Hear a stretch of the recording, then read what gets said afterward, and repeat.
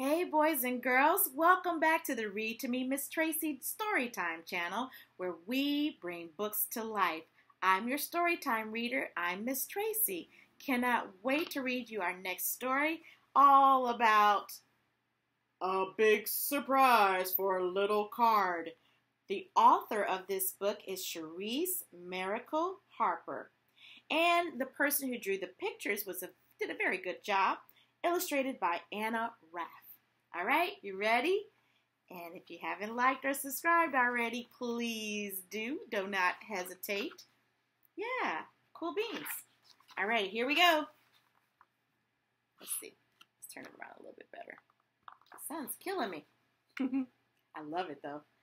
Little Card lived in a building with all of his card friends. Each card had a special job. Let's see. The mailbox says Roland card, or round card, wide card, long card, little card, and giant card. I guess they all have different things that they have to do. Wide card was a postcard, and he couldn't wait to travel.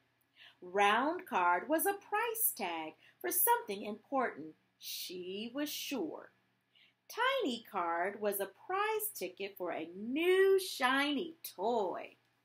Can you see okay? Yeah, there we go. Giant card was a folder for important office work. Only two cards didn't know what their grown-up jobs would be. Little card and long card were still waiting for their special letters to arrive. I wonder what it'll be. Can't see because of the sun. Getting new mail was exciting. Maybe too exciting. Oops! Oof! Splat! Eee! There were letters everywhere. Look, shouted Little Card. It's my special letter. He read it aloud. Dear L.C., congratulations. You are a birthday card. Your training starts tomorrow. Well, Little Card loved birthday card school. He was an excellent student. Wait. Now! Wow! Happy birthday! Surprise! Wow, look at all the balloons. Neato. Little Card loved everything about birthdays. He loved the cheering, the decorating the games, the cake, and the presents. Birthdays were a special day. You're 1 year older. Hip, hip, hooray! But most of all, Little Card loved the singing. He always sang the loudest. La la la la la la la la la la la la. One day when Little Card came home from school, Long Card was waiting for him. Our letters got mixed up, said Long Card. Look, you're not a birthday card. I am the birthday card. Does this mean I have to go to a different school? Asked Little Card. There's no time for that, said Long Card. Today is delivery day. It's time to go. You'll have fun, said Long Card. Your job is interesting and exciting. Then she leaned in and whispered, just remember, always use your quiet voice. Little Card, all aboard. That's for a license. On the ride over to his new job, Little Card thought about Long Card's words. Fun, interesting, exciting. That sounded a lot like a birthday. Suddenly, he knew just what to do. Little Card raced up to the path, opened the big front door, and shouted, Oh, but remember what Long Card said? No shouting, whisper. Let's see how this finds out. Happy birthday! Shh, said a man from behind a thick red book. This is a library. Oops, then, happy library!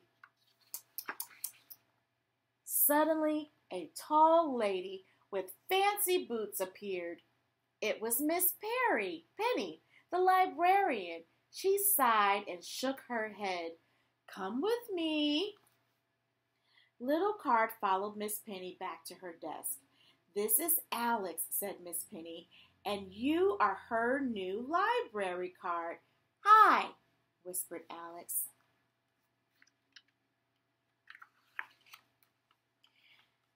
Alex and Little Card liked each other instantly. Happy Library Day! Happy Library Day! Happy Library Day! Cheered Little Card. Boing, boing, boing, boing. The library was filled with things to do. There were games to play. There were snacks to eat. Cookies always taste better after a story, said Alex. Ta-da! There are lots of room for decorating. It's a rainbow of books, said Alex. Let's read them all, said Little Card. Little Card and Alex read every book in the rainbow, even the black book about space. Look, I'm standing on Saturn.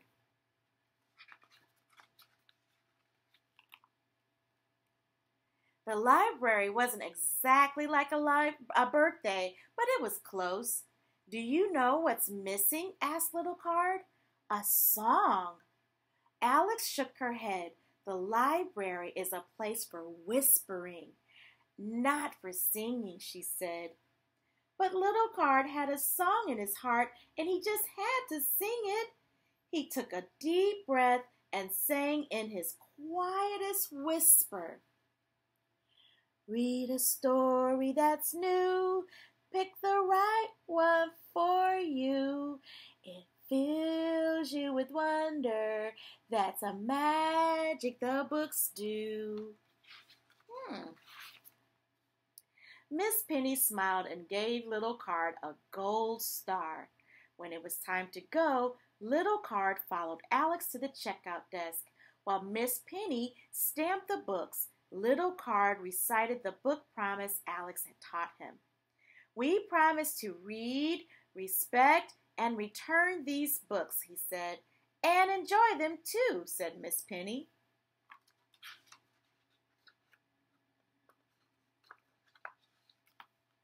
That was as much fun as a birthday, said Little Card. It's too bad Happy Library Day is only once a year. But it's not, said Alex. Look, Happy Library Day is 6 days a week. Every week. We can come back tomorrow. Yay! Shouted Little Card. That's the best surprise ever.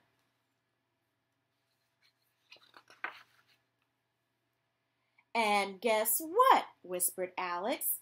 Tomorrow is Miss Penny's birthday. Little Card couldn't believe it. Happy Library Day and happy birthday together on the same day? That was perfect for a library card who knew all about birthdays. Let's have a party, said Library Card. I know just who to invite. Oh, look, Long Card. If my library card could talk, he would say, "Thank you, Vancouver Public Library. You taught me to love books." Good job. Good job. You read that story very well. That was a big surprise by Little Card. Yeah. And it's by Charisse, Mericle, Harper. Yeah. Cool beans. I like that story. I hope you did too. Well, time to say goodbye for this story time, and I hope that you're going to log on and look at some other stories. Yeah, please be sure to do that and like this story. Even make a suggestion if you want to about a story maybe that you liked to hear, and I'll read it for you and even give you a little shout out for suggesting it. Thanks again, everyone. It's been fun. See you later, alligator. In a while, crocodile. Give a hug, ladybug. Blow a kiss, mwah! Jellyfish. See you soon, big baboon. Out the door, dinosaur. Take care, polar bear. Wave goodbye, butterfly.